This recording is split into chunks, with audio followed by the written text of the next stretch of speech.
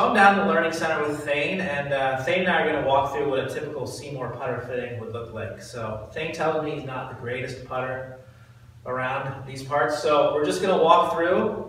We've got some fitting putters over here that we can change length based off of the way that he sets up the putt. And I don't know if you can see them, but we'll bring them onto the camera in a little and show you what we carry in the golf shop is uncut putters. So essentially, you can get fitted for a putter and we can cut it to whatever length you need it that day, put whatever grip you want on it, and you could walk out the same day with that putter. It's also good for Christmas gifts. All right, so Thain, I want you to take this orange ball. It's weighted, it's about 2 pounds. And I want you to set up, kind of face the camera that way. Set up and just, no, you were right. That was good. Face that way. Twist. There you go. Let your arms hang. And I want you to kind of feel where the ball feels the lightest. So if you would go too low, if you keep going down low, then it makes your arms actually feel kind of heavy, right? If you go too tall, the ball will feel heavier. So I want you to kind of set up in your posture, and I want you to feel kind of where the ball feels like it's just hanging and it's the lightest. And that would be kind of where I would tell you anatomically is where you should set up to hit putts from. That's good? Okay, so then to me, that looks like we need to start, well, we'll start you with a 35-inch putter. The most important thing to me is getting you set up with the right length, because length really changes posture. So, you know, if the putter's too short, you're going to end up with rounded shoulders and maybe over the ball too much. If it's too long, that might be too far away from the ball, sitting too tall. So we'll start with 35, and you can tell me if it feels similar to what it felt like when you were holding the ball. Just go through your normal setup, and we've got a mirror down here on the ground. So basically, Thain and I have already talked about this. We like eyes over the heel of the putter. So when you're looking down there, that looks actually pretty close to where your eyes would be over the heel of the putter. Is it close? Close to that red line? Yep. Right, you can hit a putt there. Do you like that style head? I do. So kind of a mid-mallet?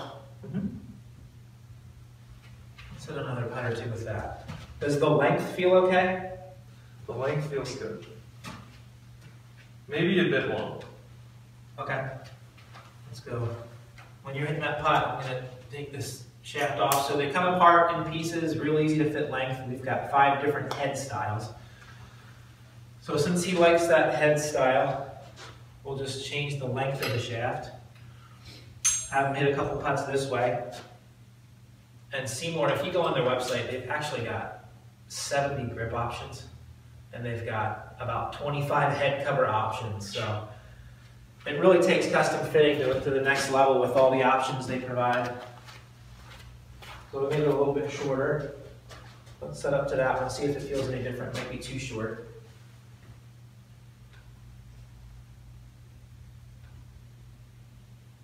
What's that feel like?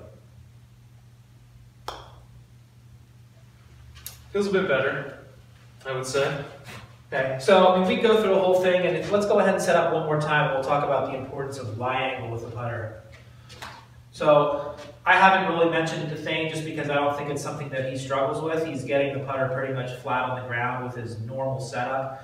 If when he sets up to the ball, the heel or the toe of the putter is off the ground, we could adjust the lie angle. Yeah. So if you would set up too much like this, and you told me you didn't want to change your setup, then we could actually bend the putter more upright to accommodate the way that you set up to the ball. So that's really as easy as it is setting up a putter fitting.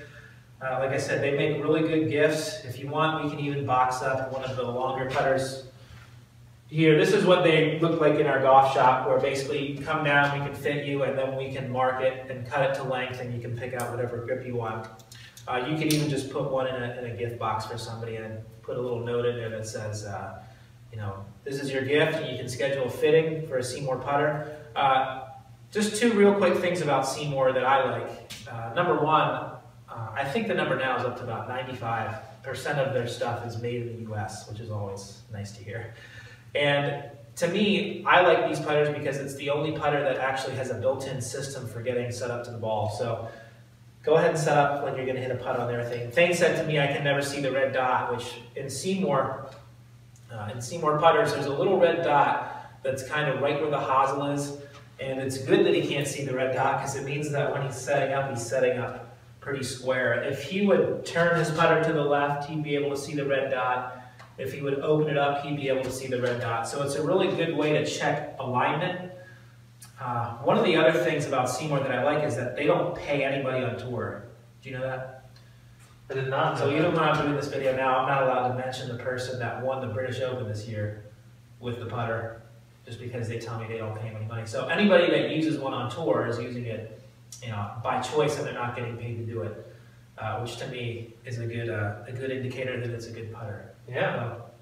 Questions about SeeMore putters? Maybe we should get you one of them. Yeah, maybe we should. Put the Nike way. All right. Thank you.